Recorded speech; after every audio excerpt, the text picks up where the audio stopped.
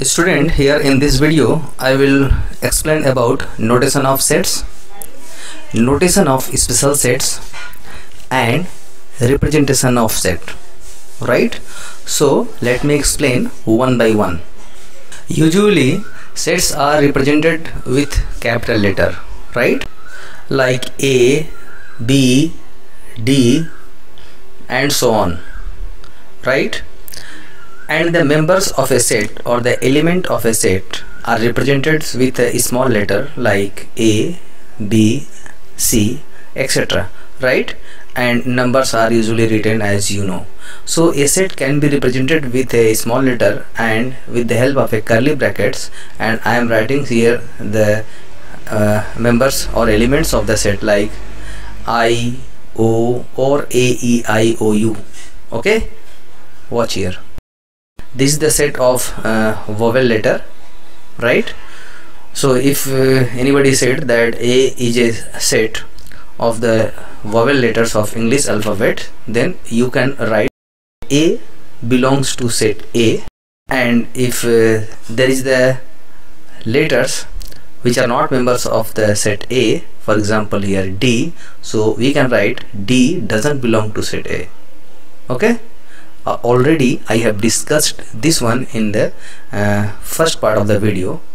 Okay, there are certain special sets that are normally represented by a particular letter, capital letter. Okay, so here if you want to represent natural numbers, so we will use the capital letter N.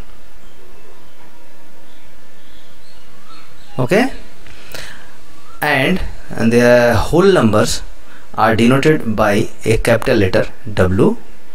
Similarly, the integers are denoted by letter I or Z. Okay, friend?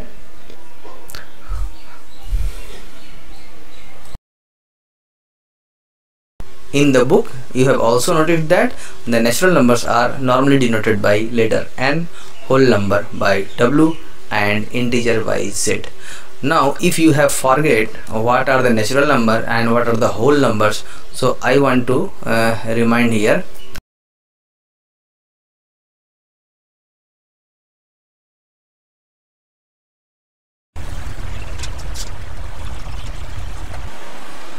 A set can be represented in two ways, right?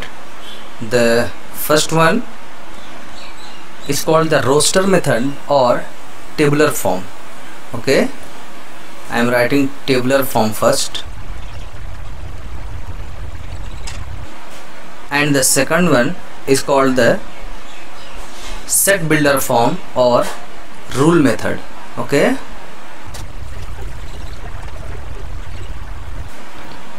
okay, so you have to first know what is these two form I am writing here. Suppose I am writing one example of tabular form here. Okay, the first one, example of tabular form. Suppose A is a set and its member are first four natural number, so I can write this set in tabular form like this, and this is also called roster method.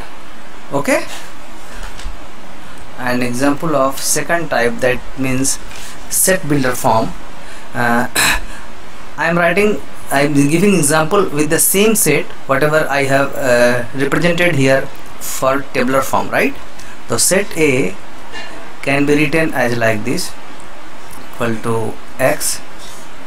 That means A is a set having member X.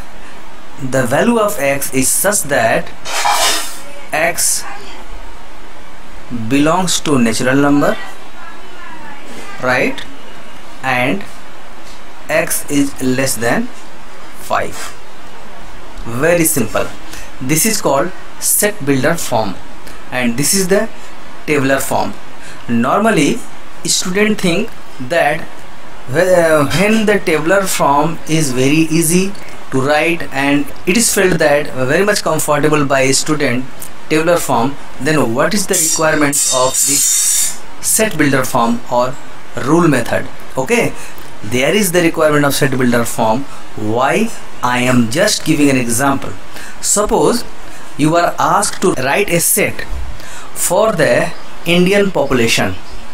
Okay, so if I told you to write this set in tabular form, so you will write, suppose P is the population, and here all the peoples of India, that means every citizen is the member of this P set population.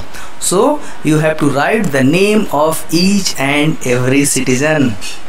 Okay, now this is the problem here, why set builder form is needed. But in set builder form or rule method, we can very easily write this. We write P equal to X. X is such that X is the population of our country. Population of our country. Okay, so it is very simple. This statement includes all the 135 crores people of India. So this form is very easy to represent this set in compared to this tabular form, right? And one thing I want to give the technique of for the student, how they will remember rule method, that means set builder form and tabular form, right? So you remember two words, because it is very important.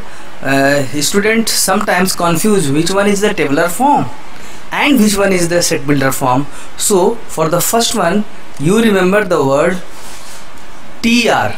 Okay, TR, tabular form or rule method. T for tabular and R for roster. Okay, in this T for tabular, R for roster, that means there is the name of the two name of the set. One is we say tabular form and another is roster form. The same set is name. Okay, and you just remember the two letter TR, tabular or roster. Okay, and for the second type of set, that means set builder form, you remember the word SR.